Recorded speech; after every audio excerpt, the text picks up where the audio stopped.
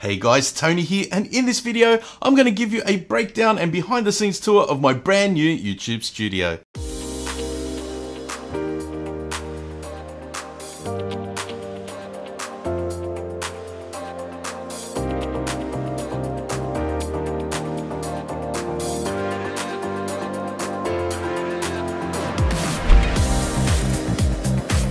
Righto guys, so what I'll show you first is the unboxing station. So this is the main set that I use when I'm filming my YouTube videos, and you can see that it's got this awesome overhead rail, and that's where I've managed to put some attachments to help with my filming.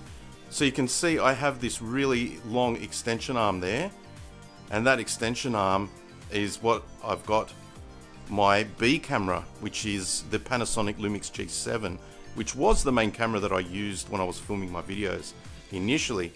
I'm currently using the Lumix G9, which is really good. It's got awesome image stabilization and can film in higher frame rates, especially if you want to do slow motion. So that's being held up with a friction arm.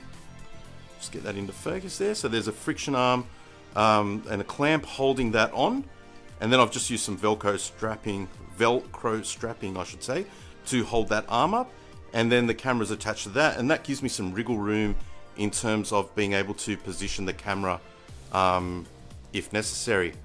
Here you see my primary microphone that I use at the moment. This is the Takstar mic, and I only paid I think $40 for it, and it produces an awesome quality audio for the price. The reason I'm using that is because at the back there you might see I've actually got the Rode NTG2, and that's an awesome microphone as well. However, it requires an audio interface, and I was using the Scarlett 2i2, but unfortunately I've had to RMA it as it wasn't working on Phantom Power, which is, Phantom Power allows you to use a microphone without using any power, and I can plug it into my computer and actually record all the audio. So that will be coming back into effect pretty much in the same position as this Takstar mic is now. But the cool thing with this IKEA workbench that I've used is that I've got plenty of storage on the other side, which I'll show you in a moment, but also the ability to attach so many different things out of view of the camera. So you can see here the camera. This is showing the overhead camera at the moment. See, if I put my hand there, it's showing up on the, so there's my hand moving, and then you can see up there.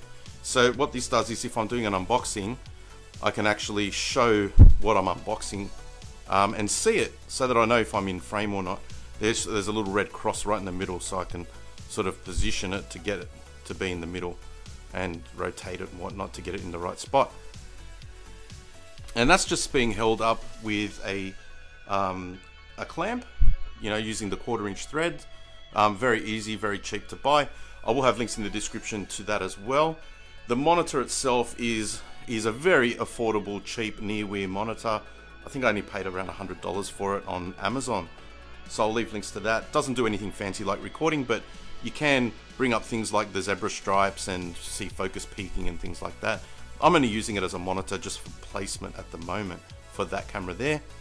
That camera is running the 14 to 45mm f3.5 Olympus lens. It does fit, it's a micro 4/3 lens, so it fits onto the Panasonic cameras. So the Olympus and the Panasonic cameras can generally interchange their lenses in the micro 4/3. But then also we've got this lighting over here. Now these are lighting wands. So in my videos where you see things lit up, generally I'm using these lighting wands to just create a nice halo effect. And the cool thing is they are controlled through this remote. So you can see here I can change the color quite easily.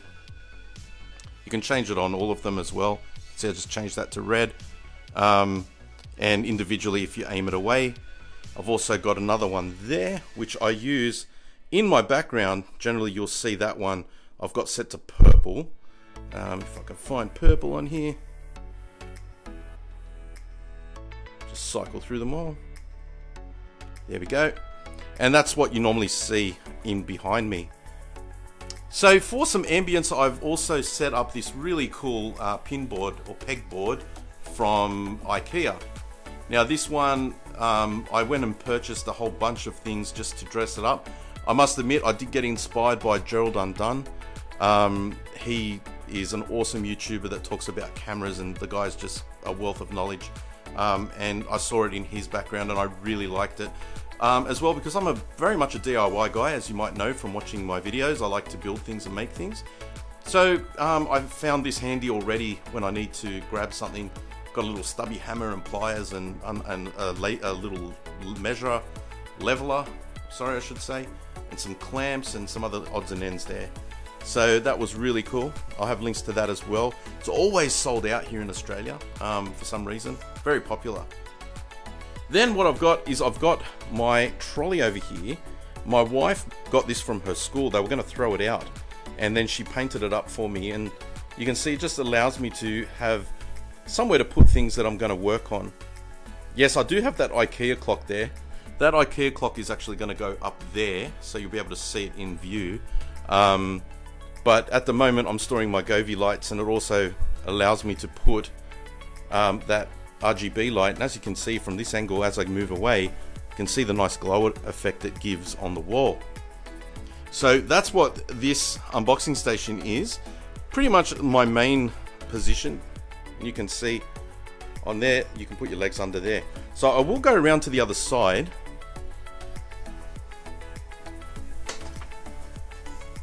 So that you can actually see. And under here, I've got two GOVEE lights. Now these are motion censored lights that turn on, and I've got my gear under here. This is where I store all my gear. It's a bit hard to see even with the lights on, but I've got like, that is a slider there, camera slider, and my good old camera bag that's there. And that's really awesome storage. So this is the view that you guys normally see, and I'll show you. As I move the camera down, that might look a bit more familiar to you, because that's generally where I have the camera. So hopefully that gives you an insight. As I raise the camera, these are all the things that are out of view that you don't normally see. So I've also got these really cool IKEA plants, which I really like. It was a no-brainer to buy these and get the little gold pots. I think they just add a really nice ambience to the set, because you need decoration, you know, to add a little bit of interest. So that's pretty much the unboxing station. So let's move over to set number 2. So now we move on to the second set, which is going to be a spot that I haven't used yet, but I will be using it a lot in the coming days and weeks, because it is the old armchair that I was using in my theater when I was remodeling my dedicated room. And what I've done is I've created just a real casual space. You can see I've got this cool tree from IKEA. Again, I'll have links to that one. It's a fake tree, but I actually think it looks really nice.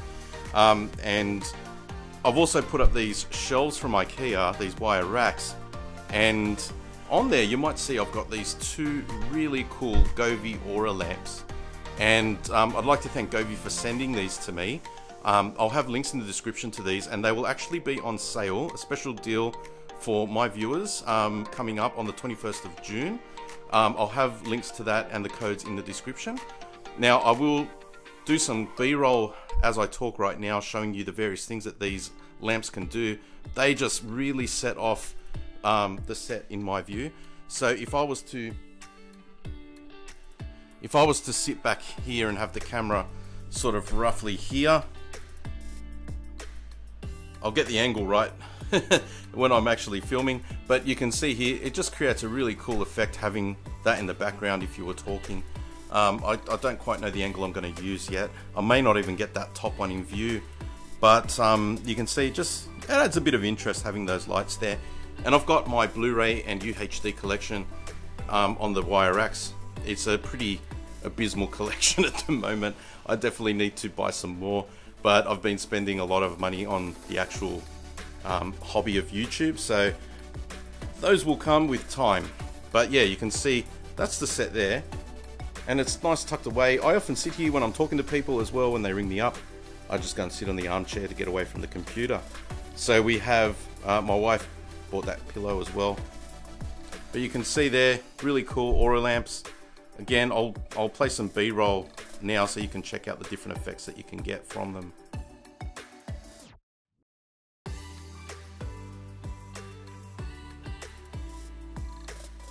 Right, next we move to my main editing workstation, and you can see that there in view. And again, this is all from IKEA.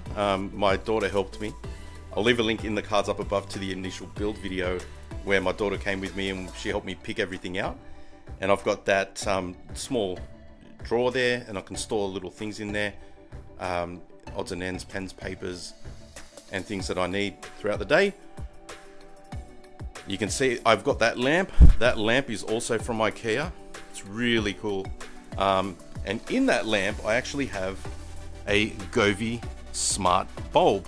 Now, I will show how that works, but basically you can control it through Alexa, and you can get it to do, you know, change colors. Now, the very cool thing to make this into a full smart lamp, what I did is I actually connected it to these, and these are a smart plug, also by GOVEE, and connecting through Amazon Alexa. So what I did is I connected the lamp to that, and that way when I do routines or I ask Alexa to do things, she can actually control that lamp as well. I could just say to turn the bulb on and off and leave the power on continuously, but I really like the functionality of having the smart plug, because then I could physically turn the power off to it as well. So that's also from GOVEE, and I'll have links to that in the description as well. But back to the desk, that's the main setup you can see there. It is the main workhorse that I use when I am doing my day job, as well as editing videos and gaming as well. So what you can see there is my monitor. It's a Samsung 4K monitor, and I really like the real estate that the 4K gives.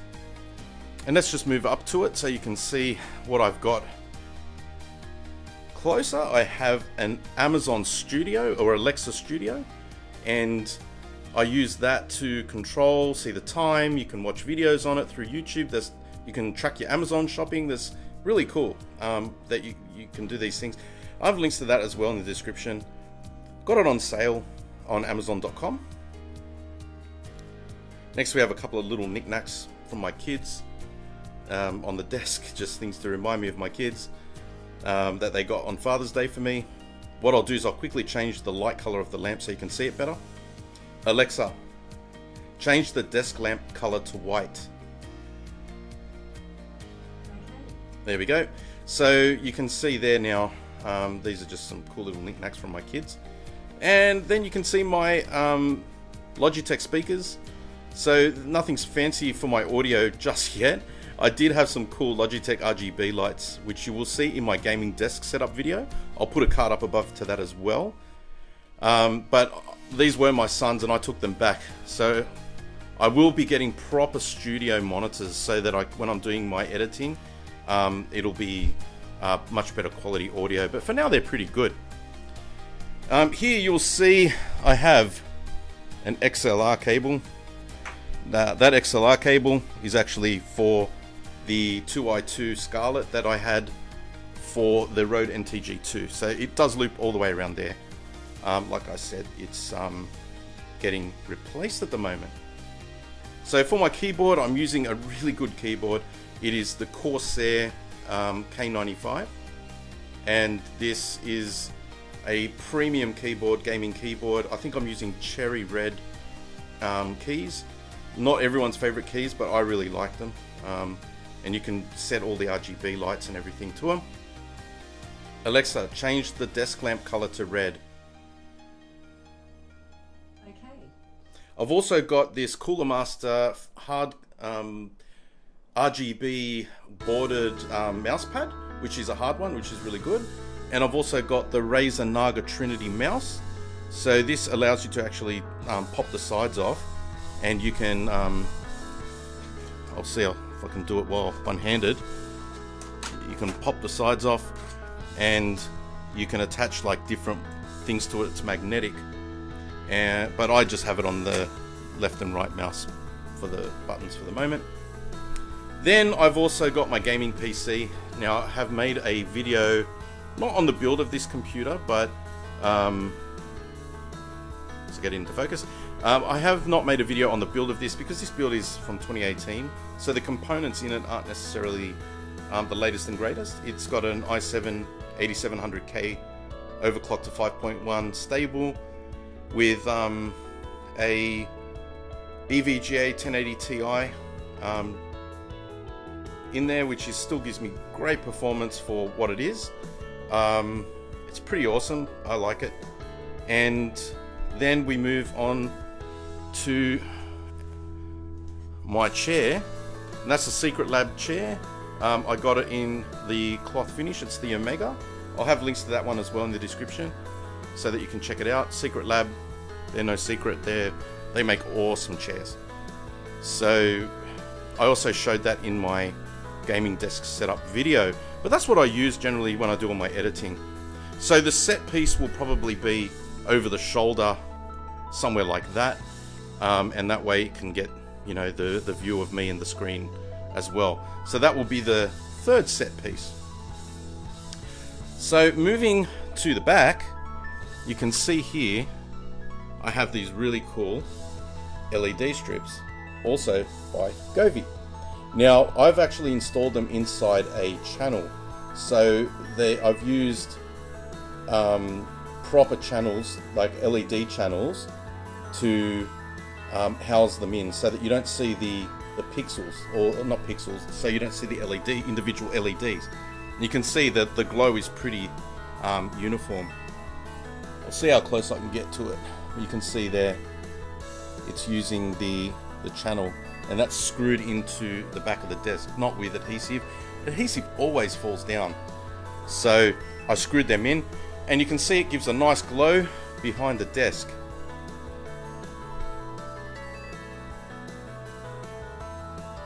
So guys, those are the three set pieces that I'm using in my studio. I'll also show you some of the other lighting that I've got. I've got 3 bulbs put into the ceiling by my electrician. They're also GOVEE bulbs. So I'll show you some B-roll of them in action as well, because these just create a really nice effect when I'm filming it. You don't see it in person, but you can see there's a glow that comes down the curtains. These are also spotlight curtains, which you can buy here in Australia from a company called Spotlight, and they were very affordable. I think that only cost me about $180, and I installed them myself easily enough. And they're blockout curtains, so they do, and also I think they're called theatre blockout curtains, so they actually absorb sound too, especially when they're folded like that. The sound will absorb. So I don't have any other acoustic treatment in this room yet, but I will be putting some in, especially because I do a lot of recording in here now, so I do need to address the acoustics. The last light that I've got is another GOVEE light bulb, which is hanging from the ceiling there. That one is just more of an ambient light. It doesn't do a great deal, but I will have links to all of the lighting in the description below. But you can see I'm a big fan of RGB lighting, as you can see from how I've got this positioned, and I like the red and the blue. It's difficult to get the lighting to work exactly how you want it, but yeah, it's working out well for me. This is the new set, guys. What I'll do, I'll show you, just as a sneak peek bonus, I will show you my server rack. So I'll turn the light on, and I'll give you a little sneak peek. There's my server rack. This is for my home theater, and you can see this is where everything is for my home theater as well as my home network. There is a vent at the top with an aircon duct which sucks everything out, and I won't give a tour of that. You can see that in my home theater video, which I'll leave a link to in the cards above as well as in the description. So guys, hope you enjoyed that walkthrough tour of my brand new YouTube studio.